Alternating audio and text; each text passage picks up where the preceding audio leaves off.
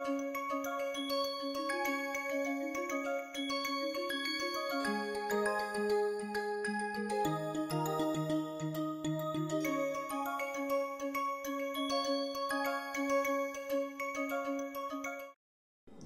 I will let's get to this one by one.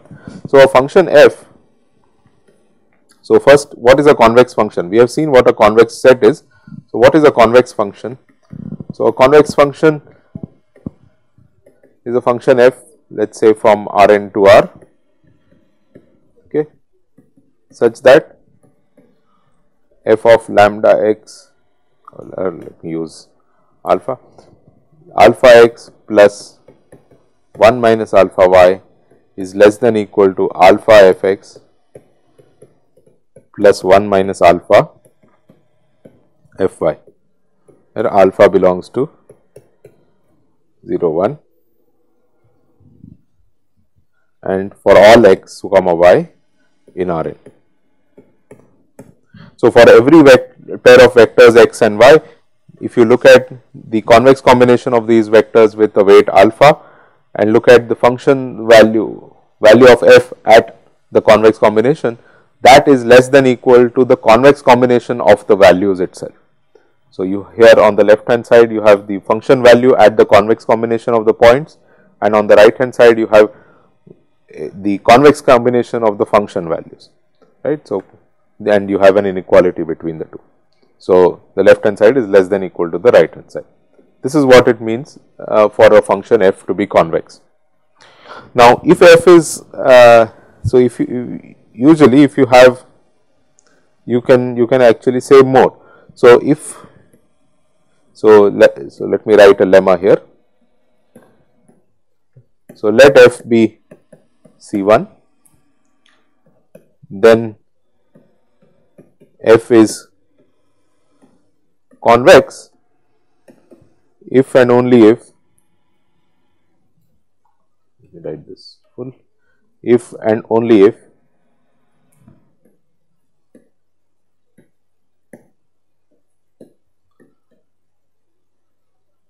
f of y is greater than equal to f of x plus the gradient of the function at x transpose y minus x.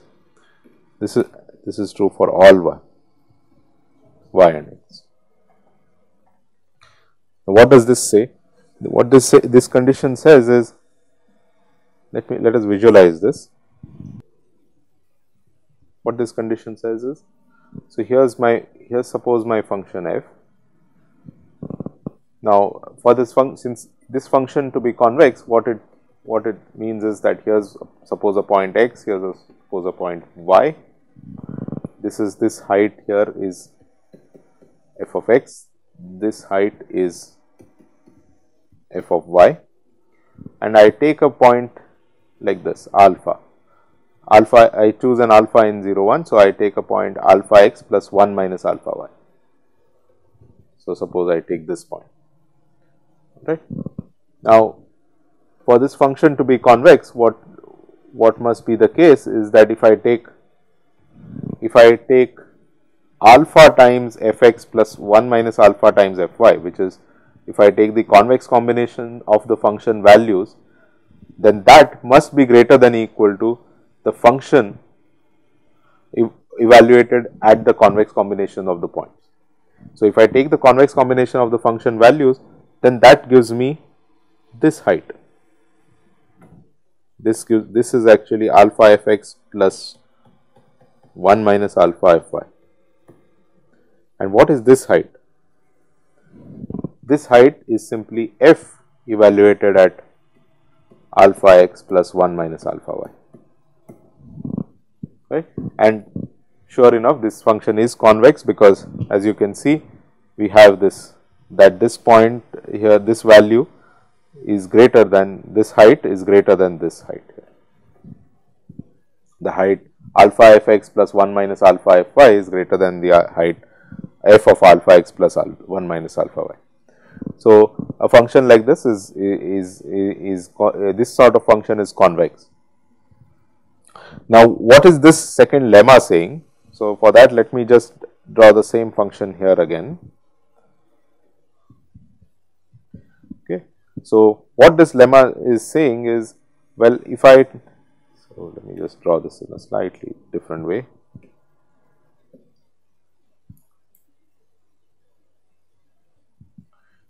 Yeah, what this lemma is saying is, take any point x and another point y. So, here is a point x, here is a point y. Look at fx, that is this. Look at fy, that is this. Now, in addition, look at the gradient of the function at x. So what that means is I am looking at the slope, the tangent drawn to the function at x. Okay. So, it is saying look at the gradient of the function at x, and now extrapolate the function linearly along this gradient. So, if you extrapolate the function linearly along this gradient, so at any point the value of the linear at any point z like this here in between, the linear extrapolation would have value exactly this, the height here, right. So, this height here is nothing but fx plus gradient of the function at x transpose z minus x, right. So, now what is this inequality in the lemma saying? This the inequality in the lemma is saying that you take any point y, okay, you take any point y like this. So, this sort of point y, and look at the value of the linear extrapolation from evaluated at x, or the linear approximation to the function at x evaluated at y. Okay. So, we will take this linear approximation, evaluate that at y, and that linear approximation, its value at y must be less than the value of the function itself at y. It must be less than f of y. So, in this figure, f of y is this height, and the value of the linear approximation is actually this. It's this particular. It's negative actually. It's below the axis, right. So, this tells you that f of y is definitely greater than the value of the linear approximation. So, what this means is, what this lemma is effectively saying is that this is true for every x and y.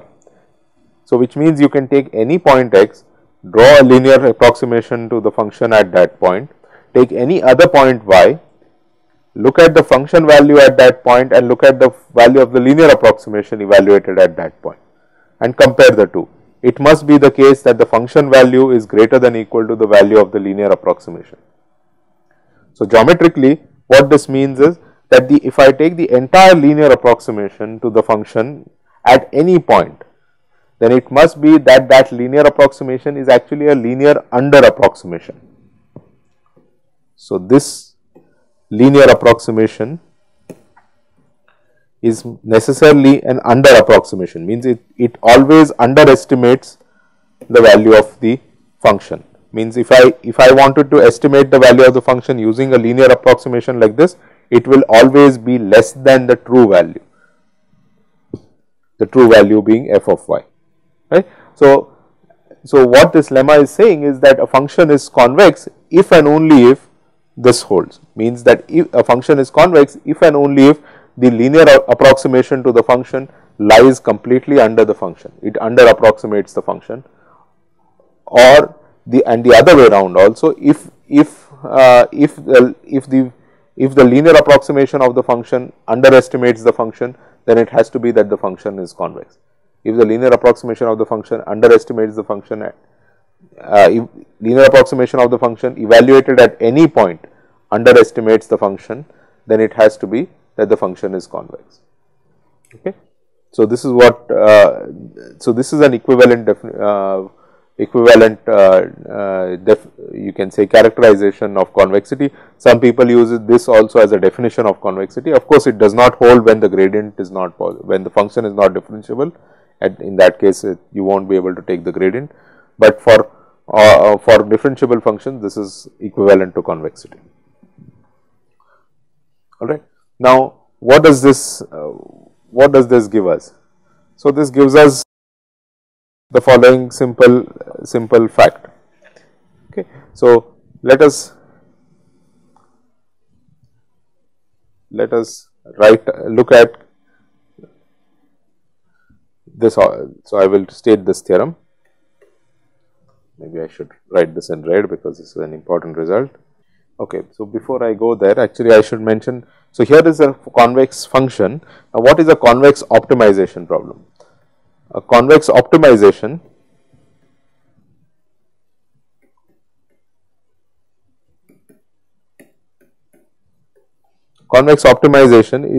involves minimizing a function f subject to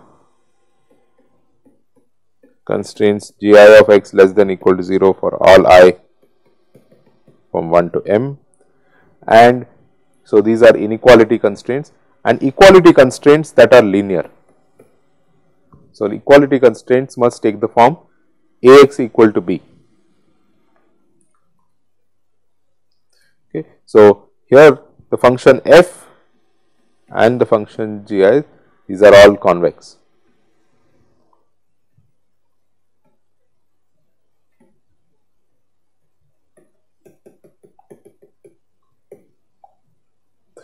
So, if you, it is very easy to see here from this case that this, if you look at the constraints or the feasible region, the x such that gi of x is less than equal to 0 for all I from 1 to m and Ax equal to b, this set S is actually a convex set.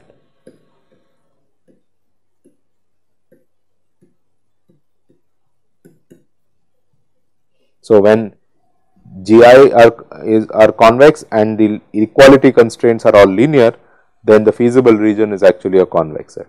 So, then what we are doing is effectively minimizing a convex function f over a convex set S, right. Okay. So, that is what happens in a convex optimization. All right. So, now let us look at what happens to KKT conditions for convex optimization. So, theorem, consider a convex optimization.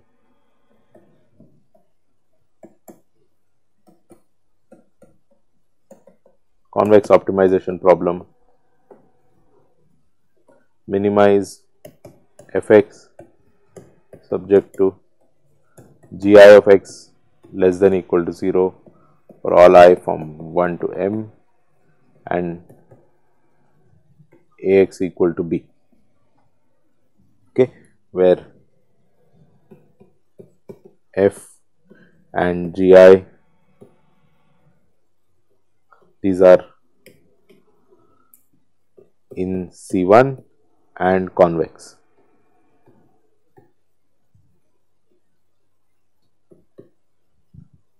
Now, suppose,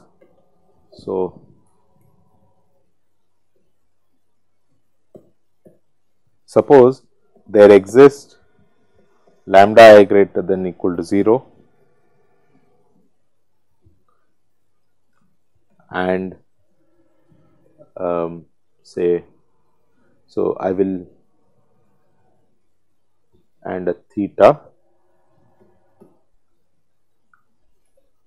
j, okay. So, the matrix A here, let us suppose the matrix A is in R P cross N, okay. So, there exists a theta in, so let us suppose this theta belongs to R P such that if I take the gradient of the Lagrangian with respect to x evaluated at x star lambda theta, this is equal to 0, lambda I gi of x star equals 0 and Ax star equals b. So, I have taken the gradient of the Lagrangian with respect to x star with respect to x evaluated at x star, lambda and theta. Now, the Lagrangian here will be, just for clarity, let me write the Lagrangian also. So, you have f plus summation lambda I gi of x plus, now the way we wrote it earlier is we took every constraint and multiplied it with its corresponding Lagrange multiplier. The simple thing to do in this case would be to simply do theta transpose Ax minus b. That effectively does the same thing. So, this constraint Ax equal to b can be equivalently written as Ax minus b equal to 0, and once it is written in the form Ax minus b equal to 0, it comes in the form of Hj of x equal to 0 in this sort of form, and then we have to just multiply Hj by theta j. So, what I am effectively doing, that by taking theta transpose Ax minus b. So, that gives me a sum of theta j times the jth row of Ax minus b. All right. Okay. So, this is my Lagrangian for this theta. Okay. Okay. So, yeah. So, suppose there exists a lambda greater than or equal to 0, theta in Rp and an x star in Rn, such that these KKT conditions are satisfied. So, what are the KKT conditions here? Gradient of the Lagrangian is equal with respect to x at x star is equal to 0. Complementary slackness holds between for all constraints, and inequality constraints. Sorry, I forgot. Inequality constraints are all satisfied, and equality constraints are also all satisfied. So, in short, KKT conditions hold. Okay. Then x star is a global minimum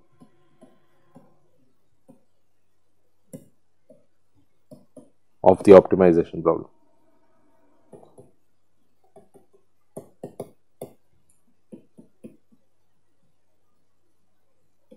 So, let us take a moment and absorb this.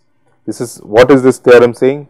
Take any convex optimization problem written as minimize fx subject to gi of x less than or equal to 0, so ax equal to b, where f and gi's are continuously differentiable and convex.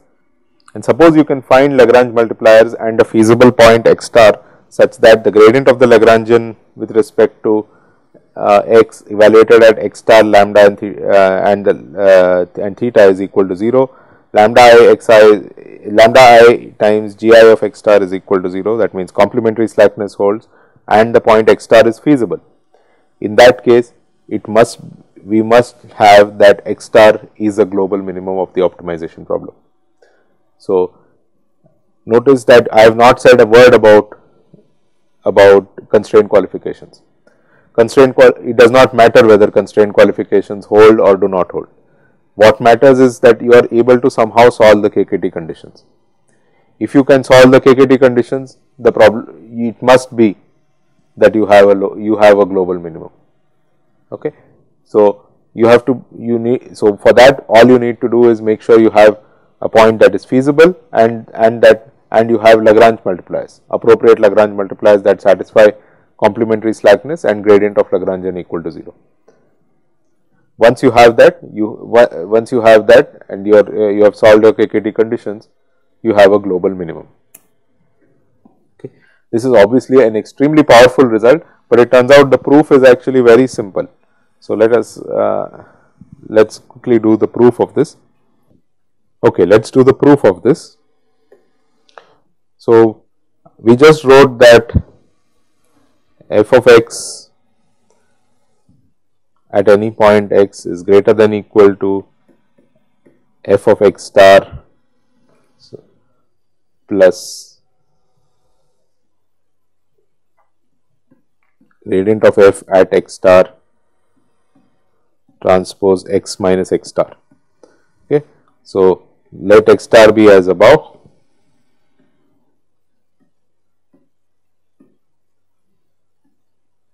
and x be any other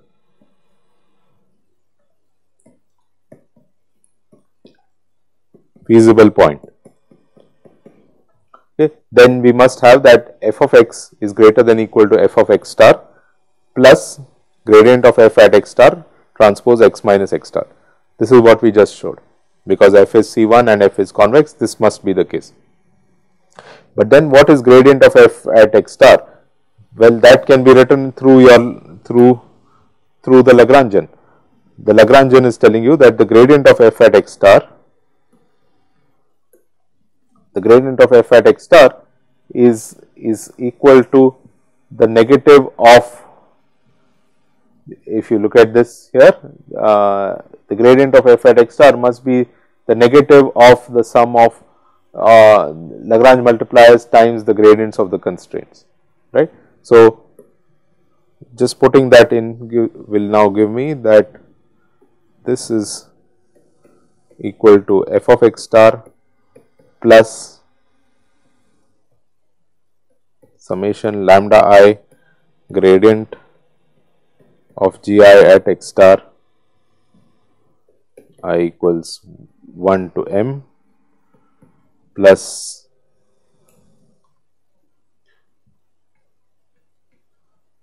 now I need to take the gradient of the equality constraints. So, if you can verify that this actually becomes the same as A transpose into theta. Okay, that's what this becomes. Okay, so this is equal to this what I have written here is just the gradient of f at x star, and I need a negative sign outside this. So, let me put a negative here times, then I have x minus x star. All right. Now, what does this the whole thing transpose? Yeah. Now, let me expand this out. I will, by doing that, I get f of x star minus, now I get sum lambda I equals 1 to m gradient of gi at x star transpose x minus x star plus theta transpose A into x minus x star. Sorry, there should be a minus theta transpose A into x minus x star. Okay. Now, remember x is any other feasible point. So, Ax should therefore be equal to B. X star is feasible. So, therefore, Ax star is also equal to B. So, this term theta transpose A into x minus x star is simply, so this term is actually equal to theta transpose B minus B. So, this is actually equal to 0. Okay. So, this term is equal to 0. So, this term is not present in our problem. Okay. So, we are left with therefore f of x star minus sum from I equal to 1 to m lambda I gradient at x of x star, gradient of gi at evaluated at x star transpose x minus x star. Okay. Now, gradient of gi evaluated at x star transpose x minus x star. Now, this is a similar to the term that we had above here, which came from the convexity of the function f, right. So, now we remember gi itself is convex. So, consequently, since gi is convex, so we know that therefore gi of x is greater than equal to gi of x star plus gradient of gi evaluated at x star transpose x minus x star, right. So this is true for all x feasible, since gi is convex, this must be the case. All right. Now let's look at this term therefore. So take this gradient of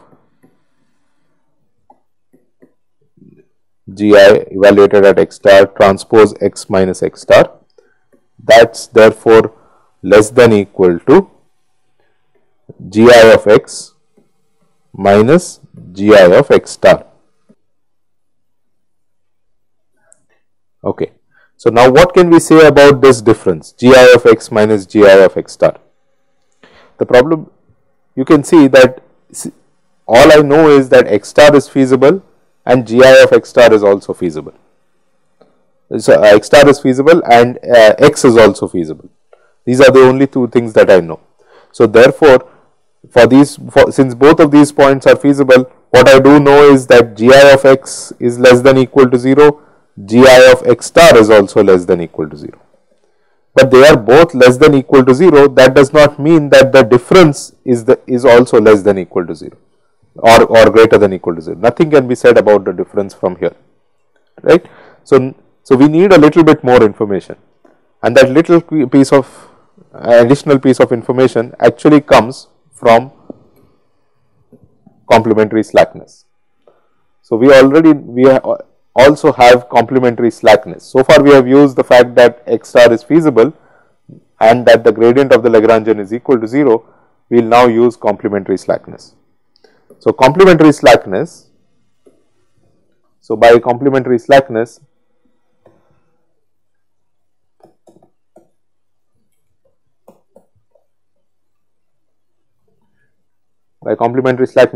if gi of x star is less than 0, then the corresponding Lagrange multiplier is equal to 0.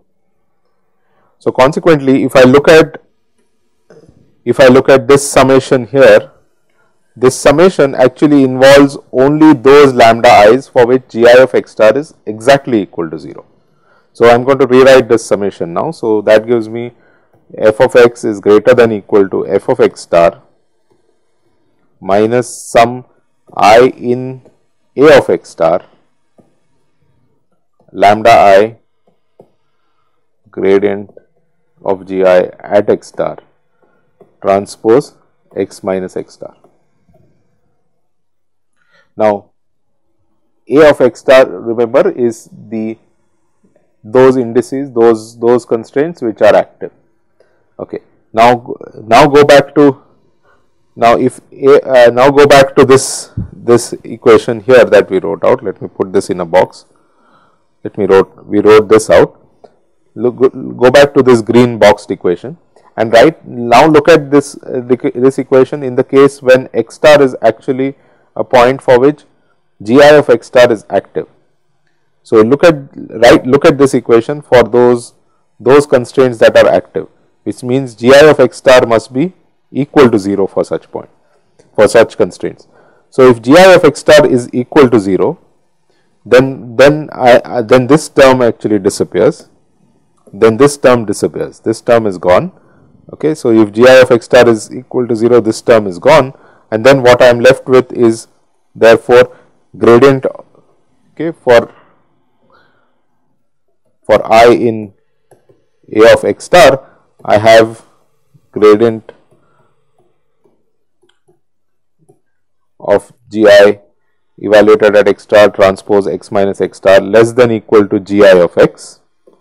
And what is gi of x? X being feasible ensures that gi of x is less than equal to 0. So this is indeed less than equal to 0. Now lambda i's are greater than equal to 0, there is a minus sign outside, and then gi of x x star transpose x minus x star is less than equal to 0. What this put together means that f of x is greater than equal to f of x star plus something that is positive, which means that f of x is greater than equal to f of x star. Now what did we do? We said let x star be as above and x be any other feasible point. It can be any other feasible point, and from there we got that f of x is greater than equal to f of x star. So x star was my point that satisfied the KKT conditions, x was any other feasible point, and we got that this inequality must hold. So consequently it has to be that x star is a global minimum.